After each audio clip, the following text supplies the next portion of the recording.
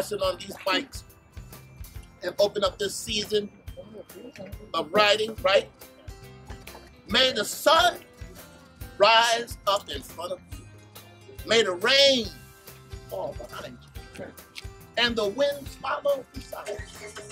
May God guard your travels. For the Lord knows the road ahead of you.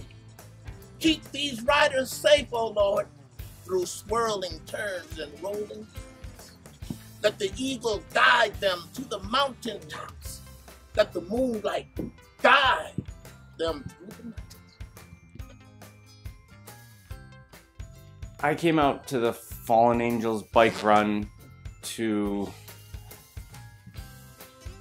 help raise awareness to friends and family that addiction is real and it is affecting our city, our family members, and many people who, you know, we don't even know. And we'd like to make everybody aware that there's means to get help and that there are ways to, you know, battle your addiction.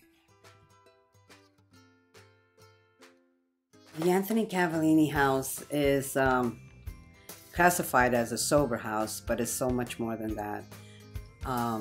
For me, it's a home, it's a family, and we treat it as such. The guys here, they help each other out.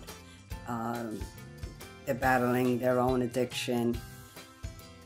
They have been clean from substance abuse for different amounts of time.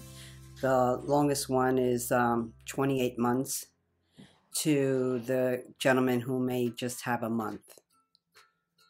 Well, my husband loves motorcycles, and when he passed away, he left me his motorcycle, and I converted it into a trike, three-wheeler, and I know how much he loved riding, so I wanted to do once again something that symbolized him and a sense of freedom.